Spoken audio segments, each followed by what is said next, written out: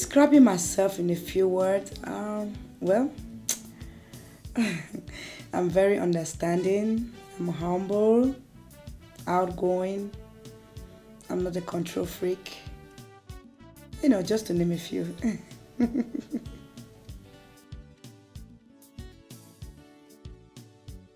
One person I'm really proud of.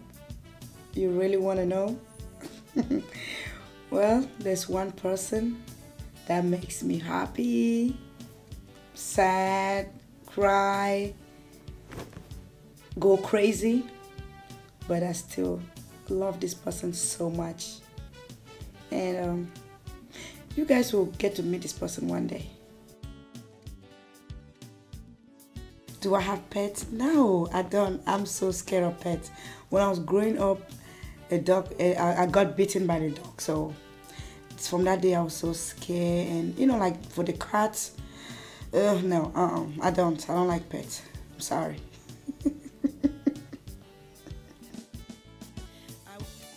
Growing up, I wanted to be an actress. That's what I wanted to be, and that's what I am today. I love it. I didn't want to be anything but an actress. My childhood hero was my mom, my dad, my grandmother. May her soul rest in peace. Of course, Denzel Washington is the best. He's a good actor, and that's why I wanted to be an actress so I can one day see myself in a big screen, acting with him.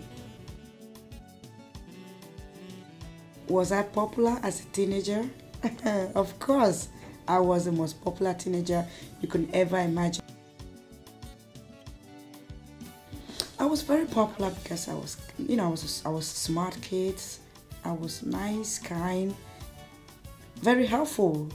But again, I was a little bit crazy. My first day in school was funny because that was when I was in kindergarten. My mom dropped me off.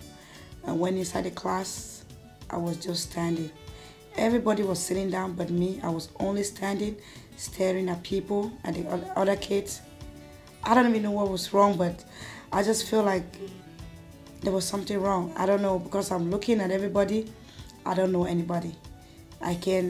My mom, my brother, my dad, I just didn't know what's going on, but I know there was something wrong, and I was standing up till the end of school.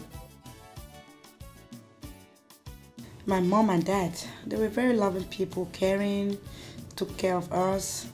But my dad, he won't take no crap from anybody, so. But I love him though, I love all of them.